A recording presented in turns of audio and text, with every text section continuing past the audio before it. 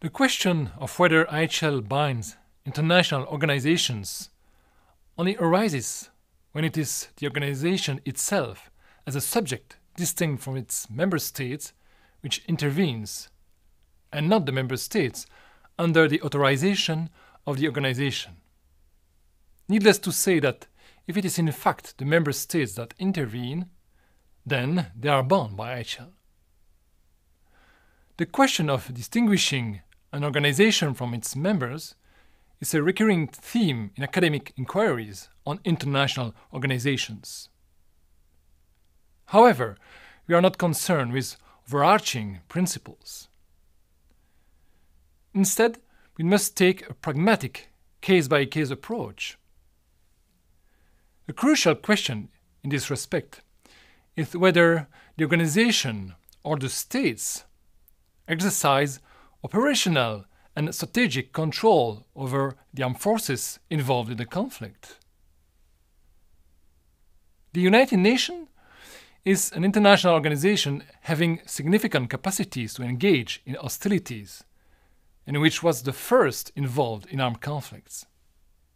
So it is useful to begin by analyzing it. With respect to the UN, there are three main types of forces that can act in the name of the UN. We have first the national forces authorized by the UN Security Council to take all necessary measures, which means the use of force, to perform a specific mandate.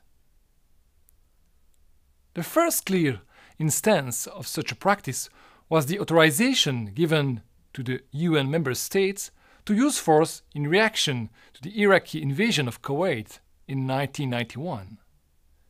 This practice is now well established, with the most recent case being the authorization given to use force in Libya to protect civilians in 2011.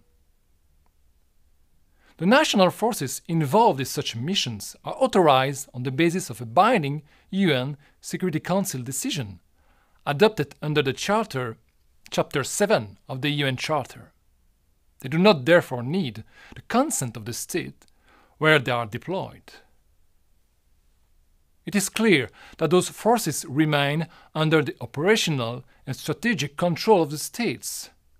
It is not therefore the UN, but its member states which intervene in that case.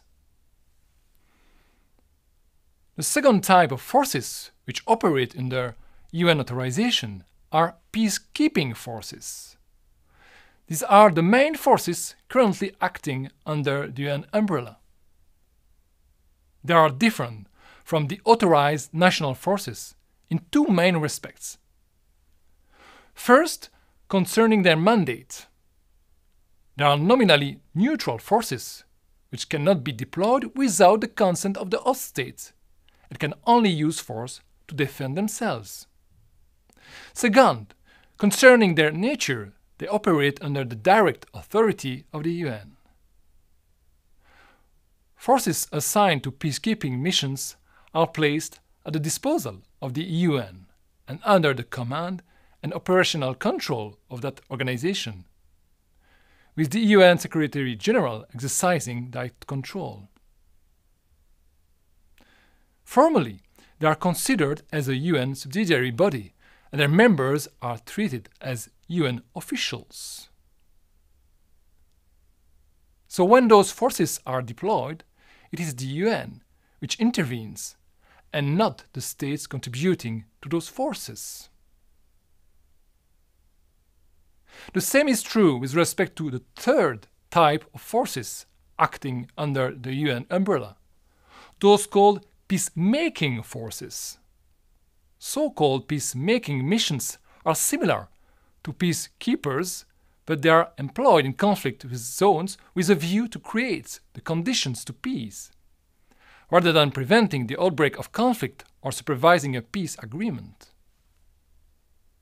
One example of a peacemaking force is the one operating in Congo, which is currently one of the biggest military UN forces deployed. Formally, peacemaking missions are also UN forces under the UN operational and strategic control. The main difference with the peacekeeping forces is that, like the national authorized forces, they are authorized to use force by a binding UN Security Council decision, adopted under Chapter 7 of the UN Charter. They can therefore be deployed without the consent of the host state and may use force coercively in order to achieve the objectives of the mission. At first glance, therefore, it may seem straightforward to see which scenarios the UN is bound by IHL. However, given the propensity for national authorities to give specific instructions to their contingents of troops, it is necessary to examine each incident individually in order to ascertain whether or not the organization or the states are exercising command over the troops. In other words, what matters is what happens on the ground.